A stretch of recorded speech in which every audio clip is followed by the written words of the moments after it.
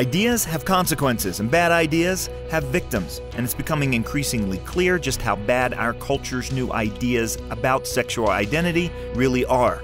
Just ask the victims. For the Colson Center, I'm John Stonestreet. This is Breakpoint.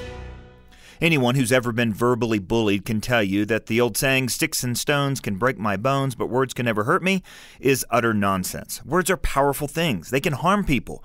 In fact, words can even create whole categories that confuse men and women into a twisted understanding of their bodies and souls, and can even wreck their lives. To be clear, I'm not talking about just insults. I'm talking about labels, the words that we use to think about ourselves and the power they have to shape our lives, especially our sexual identities. Just ask Jamie Shupe, who recently told his story in the Heritage Foundation's Daily Signal. Shupe was America's first legally recognized non-binary person. In fact, his case opened up the non-binary status for people in 11 states and still counting. His journey didn't begin with reworking gender labels. Before he won the right to be known as non-binary, he claimed to be a transgender woman, writing about his experience in the New York Times and receiving rock star treatment from the LGBT movement. There was just one problem. Shupe wasn't, in fact, a woman trapped in a man's body or a genderless being. He was a victim of childhood sexual abuse and a veteran with PTSD. Now, after changing his mind and going back to living as a man, he admits that assuming new gender identities and fighting for their legal recognition was his way of just trying to make a fresh start. The scary part is how at every step, the medical community, state governments, and the news media legitimized his confusion. As Shupe writes, when a licensed medical doctor writes you a letter essentially stating that you were born in the wrong body, and a government agency or court of law validates that delusion, you become damaged and confused. The truth is, my sex change to non-binary was a medical and scientific fraud.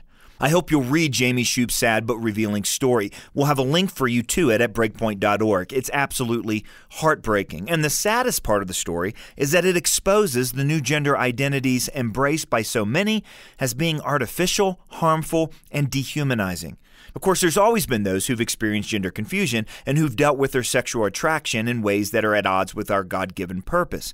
What's new today is the set of scripts that's currently imposing these confusions on individuals. If you're a little girl who plays with trucks, one script goes, you must really deep down be a boy. If you're a young man who has trouble relating to others of your sex, you must really, on the inside, be a woman. And if you're a mix of both traits or just can't decide, well then, here's a new script for you too. You're non-binary.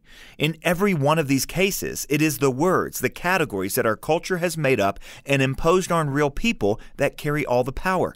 In the long run, the mismatch between these categories and the people on whom they're imposed becomes painfully obvious. Last year on Breakpoint, we highlighted a study that called transgender identification a social contagion among teenagers. In other words, it's something that many adopt because it's what all the cool kids are doing. We also know that between 63 and 94% of minors who identify as transgender will later change their minds, or desist, as it's medically termed.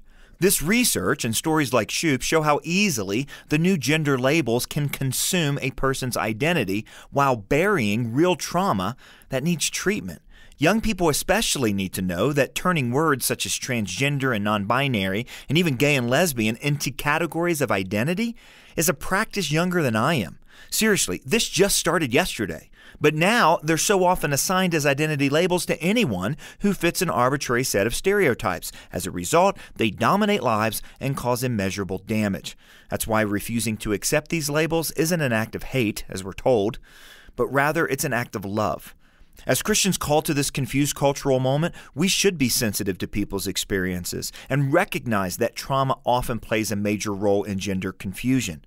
At the same time, we should be clear that trendy labels and identities aren't the answer, and that the best way to honor others' humanity is to refuse to perpetrate this medical and scientific fraud against others.